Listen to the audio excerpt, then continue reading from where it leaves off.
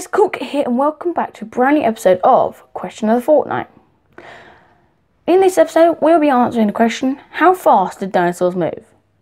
Hopefully you guys enjoyed the episode, and if you do, definitely consider subscribing to the channel for dinosaur based content just like this. Let's get into the video. Dinosaurs moved at different speeds depending on their species. Therefore, their reasons to move fast were different, either to escape from predators or to catch prey.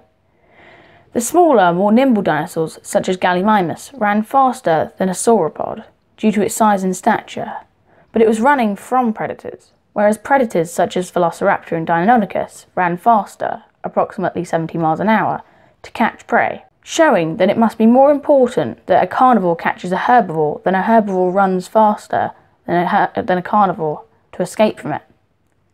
This fits in with my theory that I mentioned in my last question of the Fortnight episode, meaning that the carnivores need to modify the numbers of herbivores that are on the earth. To show whether this is true and how fast every dinosaur moves, more research needs to be conducted. So keep making dinosaur discoveries.